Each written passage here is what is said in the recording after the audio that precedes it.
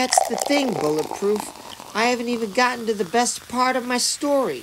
So me and Hardtop go back to the bar we did the first 5 shots of Jameson at. That's when things started to get a little fuzzy.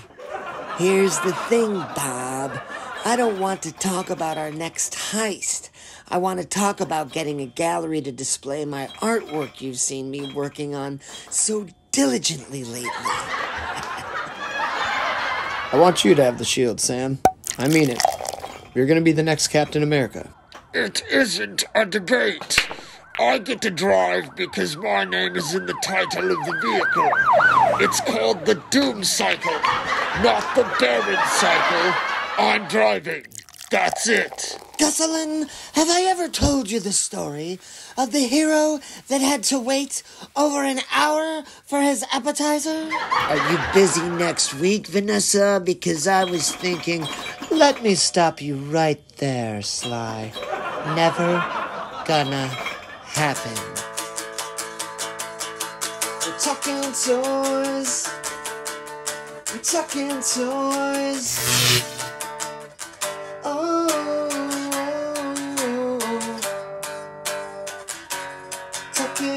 Toys. Hi friends, it's nice to be here with you. This is Talkin' Toys with Magic, and I'm your host, Magic. Today, we're talking about sidecars. As a kid, I never consciously noticed the trend that occurred throughout many of the different toy lines that I collected and played with, which was the motorcycle sidecar. Today we're going to be talking about the different motorcycle sidecars that I have in my collection at the moment. Let's take a closer look, shall we? One thing that I always loved about sidecars was the fact that it was one double vehicle that had room for 2 figures. The more the merrier, right? Obviously, there are many more sidecar toys out there, but today we'll just be focusing on the ones in my collection. The first sidecar we'll start with is from one of my absolute favorite toy lines from 1988, Cops and Crooks. I've got a lot more to say about my love for Hasbro's Cops and Crooks toy line, but today we'll just focus on the Cop Cycle Blue Streak. The box has long arm and bulletproof on it, and I've always been a huge fan of trying to set up the toys just like it was on the box. So here they are, ready to take off on Blue Streak. Next, we've got a fun one from the 1989 Batman line released by Toy Biz to accompany my favorite Batman movie, starring my main man Keaton. When Keaton's Batman started hitting the magazines and shelves, it was everywhere the eye could see, and my little brother and I were bonkers for Batman.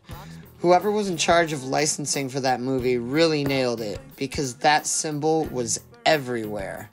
The sidecar has a launching function, which is always cool, so Joker can launch Bob into oblivion. I recently acquired these offerings from Mattel's 1984 Secret Wars toy line.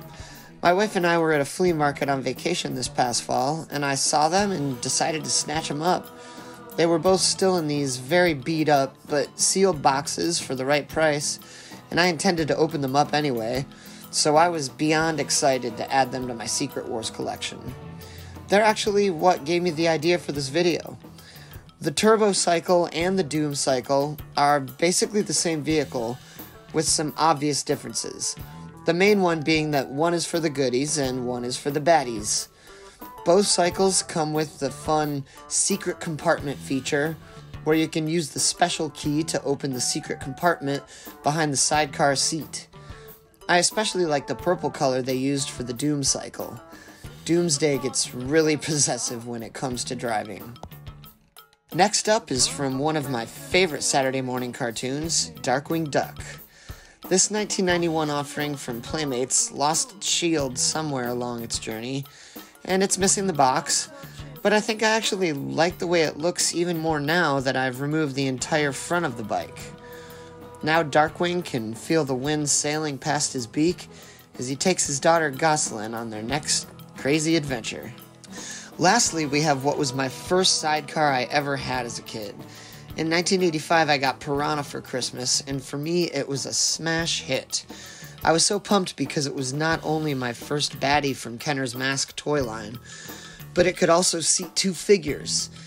Many vehicles that came out around that time period did not come with an action figure, which made the Mask toys extra special because each vehicle always came with its own figure, or in some instances, multiple figures.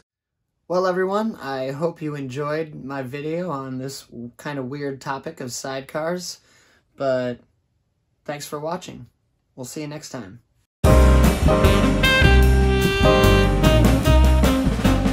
Listen, Bob, I've worked with a whole slew of henchmen over the years.